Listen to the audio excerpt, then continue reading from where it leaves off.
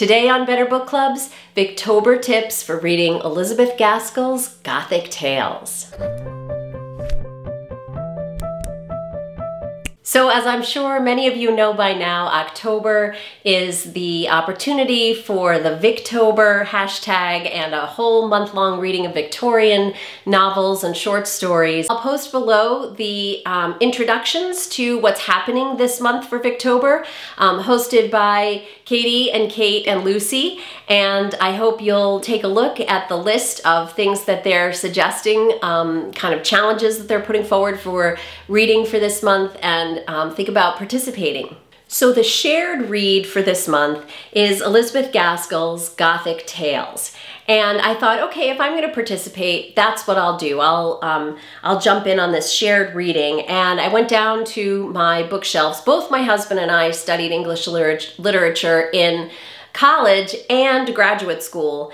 And I was shocked to discover that I did not even have anything by Elizabeth Gaskell on my shelves. So all the more reason to give her Gothic tales a try. But what I discovered when I opened the book and started the first piece, which is called Disappearances, was that it was a little bit tough to start. And so I'm guessing that some of you ran into that difficulty as well. So I want to talk a little bit about how to get started with this collection, because it's well worth reading, and especially if you want to participate in this shared read. So I have a few tips to help you get started and keep going with Gothic tales. So the first piece is called Disappearances, and because the collection is called Gothic Tales, I reasonably assumed that this was going to be a Gothic tale. As I was reading it, I started to question whether it was even a tale at all, whether it was fiction, whether it was nonfiction. I finally decided, okay, Elizabeth Gaskell is probably doing this kind of metafiction thing where she's fictionalizing something and making it seem like nonfiction. That sort of worked for a while and then kind of broke down because I was seeing things referred to that I knew were true. In particular, a novel or a story, I guess, called Caleb Williams by William Godwin, who happens to have been Mary Shelley's father. Mary Shelley, of course, was the author of Frankenstein. So I thought, okay, I mean, you could do that in a metafiction, you could bring in real people, but I started to question whether what I was reading was really nonfiction. And it turns out that this was a piece that Elizabeth Gaskell wrote for the magazine Household Words. She was just collecting a bunch of stories that she knew, and apparently, even according to my footnotes, got in a little bit of trouble for her loose telling of some of these things that were about real people. And so the real families of some of these people got upset with her and wrote her hate mail, and you know, it's like Twitter for the 19th century. She kind of got harassed for some of the stories that she tells in here. But of course, you have no way of knowing that if you're just reading the piece. So it's good to have that little bit of background and understand that she's collecting stories that she's been told. And so going back and reading that again, understanding that, I wouldn't have gotten bogged down in trying to understand what genre I was reading in. And the other thing about understanding that is that you don't have the expectation that each story is going to actually develop. So I thought at first that the first story she was telling me was going to be the story, and then at some point she cuts it off and shifts to another story, and then I thought, oh, maybe those two are going to merge. So I had a hard time understanding the genre that I was reading. I think the best way to approach this first piece is to think of it as a collection of stories that might be told around the campfire, ghost stories.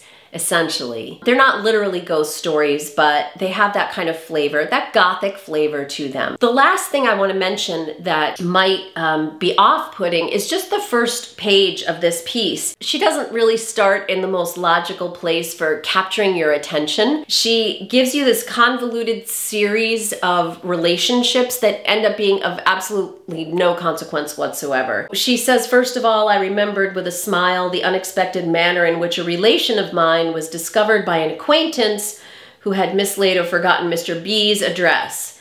Now, my dear cousin, Mr. B, charming as he is in many points, so now I'm confused. Who's the acquaintance? Who's the cousin? Who's the relation? Who's the person they're telling the story about? And the fact is, it doesn't matter. So she really didn't start in the right place, I would argue, for this story. It really gets going on the second page, and all you need to know is that the story is about Mr. B. You don't need to know that it's her cousin. Of course, she's saying that because she's trying to legitimize the story.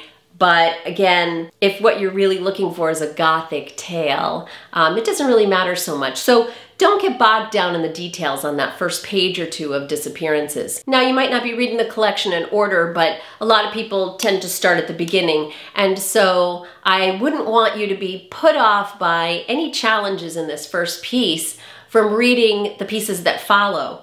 The second story, The Old Nurse's Story, is a very traditional Gothic tale. It's got all of those elements, a dark and spooky old house that a young governess comes to and starts to, realize there are secrets in the house. There's a storm, multiple storms, there's organ music, mysteriously playing in the background. So it's got all these great Gothic tale elements to it. It turns out that Elizabeth Gaskell was a really good friend of Charlotte Bronte's, and so you definitely can see why they would have gotten along, and see flickers of Jane Eyre in here, some of the same kinds of elements that Bronte is using in Jane Eyre, and also that her sister Emily Bronte is using in Wuthering Heights. The second piece, The Old Nurse's Story, reminded me of The Turn of the Screw as well, another great Gothic tale about a spooky old house. If you want to go to America, you could look at Edgar Allan Poe's The Fall of the House of Usher. So, there's all of these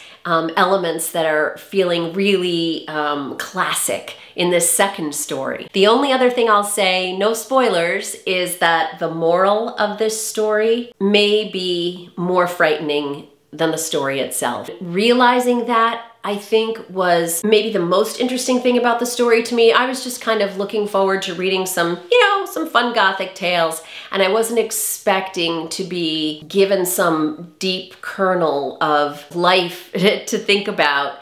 But I would say that that's what happens at the end of The Old Nurse's Story. At least it did for me. And from there, you're going to find there are some longer pieces, some shorter pieces, but Elizabeth Gaskell is great company for Victober, for October, for the Halloween season coming up. So I want to encourage you to join in on these Victober reads and have a great time. And let me know in the comments below what you think of this collection. I'm still reading it, and so I'll be really interested to have a conversation with you about what you think about Elizabeth Gaskell's Gothic tales. If you like what you see here, please subscribe, and I'll be back soon with another episode of Better Book Clubs.